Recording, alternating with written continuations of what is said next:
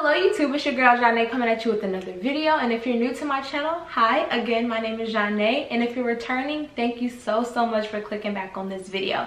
If you have not already, make sure you subscribe and you turn on that bell notification so you're notified every single time I upload. I will upload 2 to 3 times a week. I'm trying to figure out a good schedule now, so we'll figure it out. As you can tell by the title, this is going to be my 4 to 6 week pregnancy updates. I'm doing it this way just because I wanted to wait a little bit before I started doing my pregnancy updates.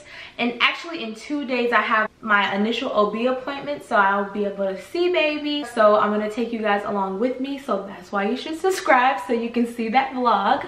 But yes, I am so excited to let you guys know how these past couple weeks have been. And if you are interested in seeing my 4 to 6 week update, then go ahead and just keep on watching. Okay, so this pregnancy update is going to be kind of different from the ones that are going to be to come.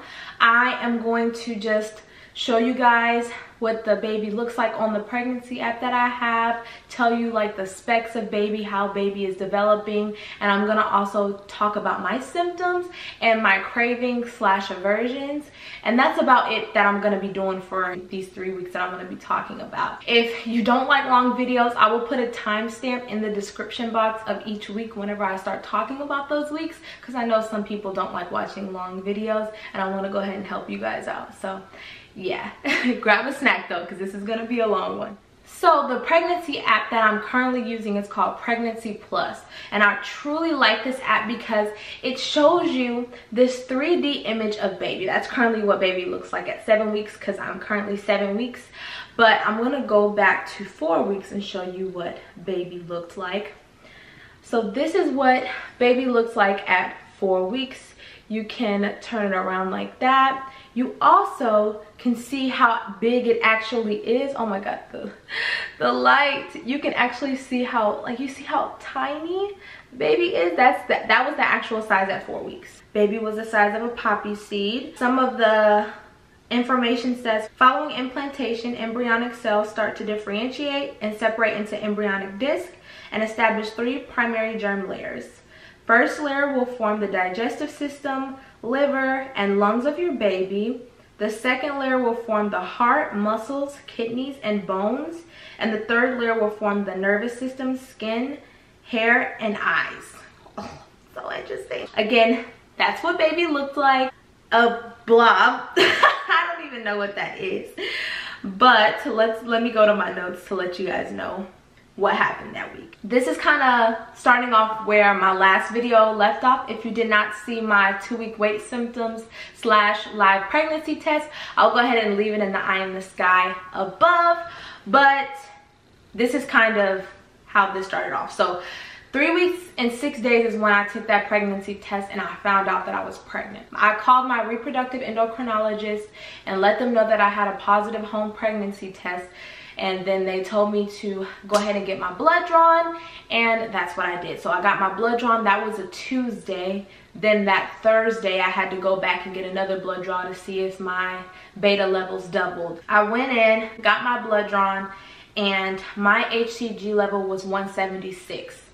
So at 3 weeks and 6 days, my HCG level was 176. 2 days later, I went back and my HCG level was 610.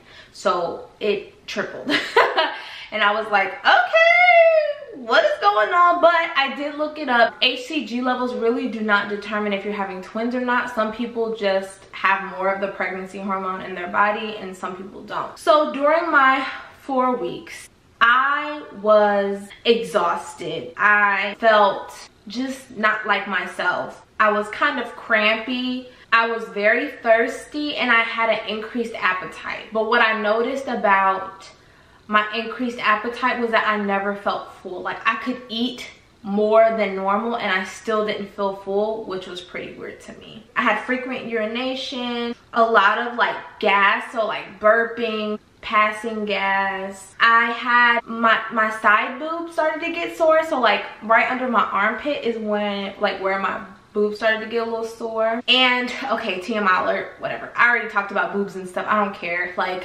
if you guys are like wanting to talk about pregnancy symptoms and stuff, like it's gonna be TMI. But I noticed in 4 weeks that I had very watery discharge. Very, very watery discharge. And that's not normal for me. So that was something that I was kind of like, I really didn't feel bloated that week. I just felt kind of crampy and kind of like I was trying to come down with the cold or something. Like I just didn't really feel well. But I could still do my daily activities, work out, stuff like that. Like it wasn't anything crazy. I just kind of felt more tired than normal. Kind of like when you're coming down with something, you just want to lay in bed. 4 weeks, I really didn't have any aversions at all, really. I guess room temperature water was something that I wasn't really too fond of. Cravings, I really didn't have cravings at that time. I just ate whatever I wanted to. That's pretty much it.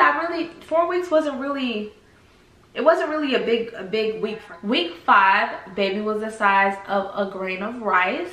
And the specs that it says for week 5, your little one now has a 2-chambered heart, which basically looks like a tube that is twisted back onto itself. The heart starts beating on or around day 21 after conception, day 35 of pregnancy. Your baby's spinal cord is beginning to form and your baby is growing a thin layer of skin to cover everything up. So that's nice. This is what baby looked like at week 5. Week 5, I started to have spotting. And I don't know if you guys know, but if you don't know, back in March of 2018, I suffered an ectopic pregnancy after my first IUI. So I lost the baby and I just have this fear of losing my baby because of what happened in the past. Granted, like ectopic pregnancies, it just happens sometimes. You just can't really control them. Miscarriages, they just happen. Sometimes you cannot control them.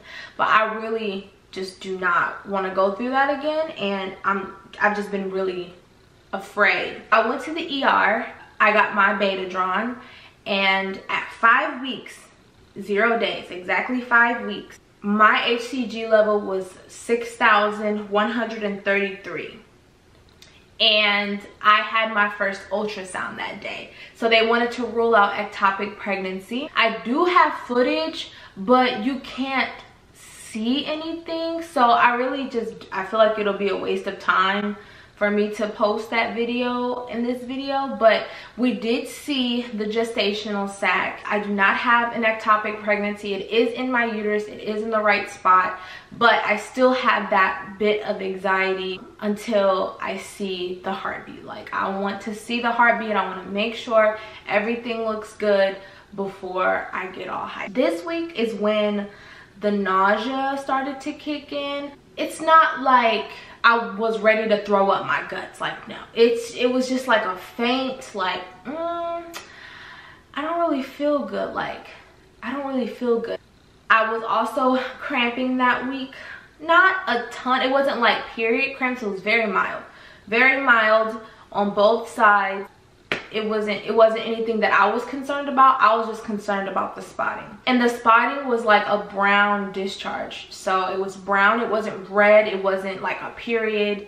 I had to wear a panty liner because I don't want all that stuff in my underwear, but it wasn't anything too crazy. Same thing with week 4 and week 5. I just could not get full. Like I could eat and I just do not feel full. Like I did not feel full at all. I just felt like I could keep going, but if I ate too much, I would get nauseous. So like, kind of like if you feel kind of car sick, that's kind of how I felt. Like it just kind of felt like I was car sick. Week 5 is when my nipples started to get sore. Like I was like, okay, like that just came out of nowhere. So my side boobs hurt and my nipples started to hurt.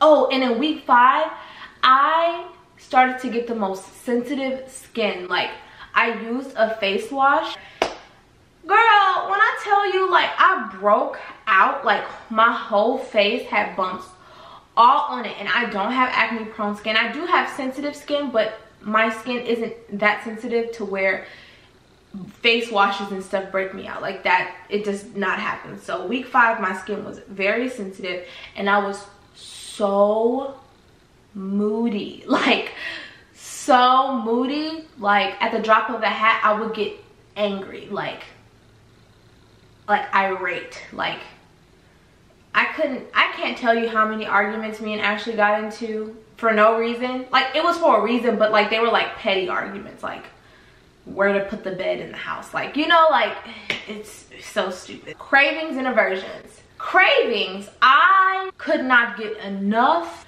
of Popeyes. I get Popeyes, the popcorn shrimp with the fries. Ooh. And I don't like spicy food whatsoever. But spicy food, like I've been putting hot sauce on like my chicken and like my popcorn shrimp. I'm telling y'all, I do not like spicy food, but it has been so good to me. It has been so good to me. Oh, and carbs. Carbs, anything carbs. Bread, pasta, Popeyes, like carbs have been sounding so good. Like week 5, that was my jam. I really didn't even want to eat meat, to be honest. I just wanted carbs, like that's it. Aversions, I really didn't have any aversions in week 5. Surprisingly, I really didn't have any aversions. Week 6, baby is the size of a blueberry, which is so cute. And let's see what the specs are. The brain is developing fast, making your baby's head much larger in proportion to the rest of its body. The inner ear takes shape and the eyelids begin to develop. Your baby's eyes are starting to form. Cartilage is beginning to form in the arm and leg buds, which will eventually develop into strong bones. This is what baby looks like in week 6. I love how you can see the little heartbeat. You can see it beating. So cute. Week 6 wasn't as eventful with symptoms, but the symptoms I did have were real. So week 6, I had mild cramps on both sides. So basically, these last 3 weeks I've been cramping. Not painful cramps, but they're there. I feel them. I do not feel well whatsoever. Like I feel so sick all the time. Like I almost threw up twice in week 6, but I was a G. I held it. I had to hold it down. It was rough. It was rough. So I've been nauseous all day, just feeling sick as hell. My boobs are growing, y'all. Like I'm only 7 weeks. Like I was 6 weeks. Like my boobs are growing. I have blue veins coming out the woodwork. I never had, like I've noticed like some veins like before I got pregnant, but now they're like veins, like you can see them, like you see them. What else? Oh, dizziness. Dizziness is another symptom from this week. I cannot get out of bed too quickly or get off the couch too quickly or stand up too quickly because I will get dizzy. I will start to see black spots and then I'm like, whoa, hold on. From week 4 to week 6, like I have a constant headache. Like it does not go away. Nothing makes it better. I'm not taking Tylenol though because I really don't want to take extra medication. So that might be on me.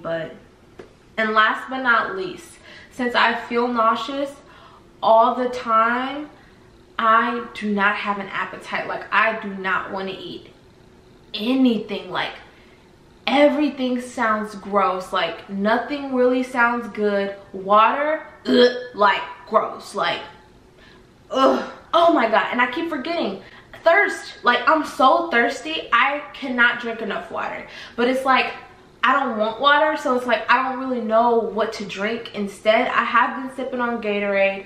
I'm trying to get some type of electrolytes or something like that. But water is just not it for me. And I love water. Like I don't know, a few vlogs back I showed y'all, like I drink almost a gallon a day naturally. And water has just not been the move for me at all. Like it has not been the move. Oh my god, and constipation. Like I've been constipated. I keep forgetting. That might be another symptom, pregnancy brain. Constipation, I think it's because I'm not hydrating like I'm supposed to, but it's nasty. Like it's hard for me to force myself to drink something that's so gross to me right now.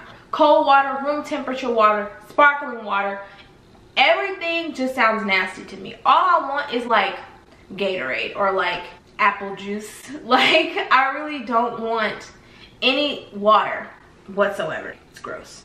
Oh my gosh, I forgot to talk about this symptom, and this is one of the most important symptoms of week 6. My sense of smell has intensified. My dog had an accident in the house and I smelled it in my sleep. Like, I woke up out of my sleep because of his accident, and I'm just like, I don't know if I can do this. I don't know if I can do this. Like, I literally I would have never woken up ever, but I smelled his mistake in the house and it woke me up out of my sleep. It was the weirdest thing. So, cravings for week 6. I have been obsessed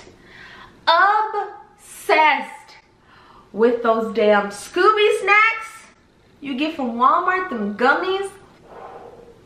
They have been my ride or die. And fruit, bananas, blueberries, strawberries, and fruit snacks. Those have been my jam. And I recently just got a bag of hot Cheeto Puffs. Bruh, fire. Fire. So I noticed, since I really don't have an appetite if I snack, even on unhealthy things, I guess, just to have food in me, it does make me feel a little better. I did buy some crackers as well, so I'm snacking on those, trying to sip on some water just to get something in my belly. But the struggle is real. Struggle is real. Aversions, everything. Everything. Like, nothing sounds good at all. Like, I don't really want anything. I made chicken the other day. I made chili the other day. Couldn't even eat it. I wanted it, but I couldn't eat it. It's just, week 6 was the week of, I don't want that. I don't like that. I don't want that. So aversions was everything. I didn't want anything at all. Ugh.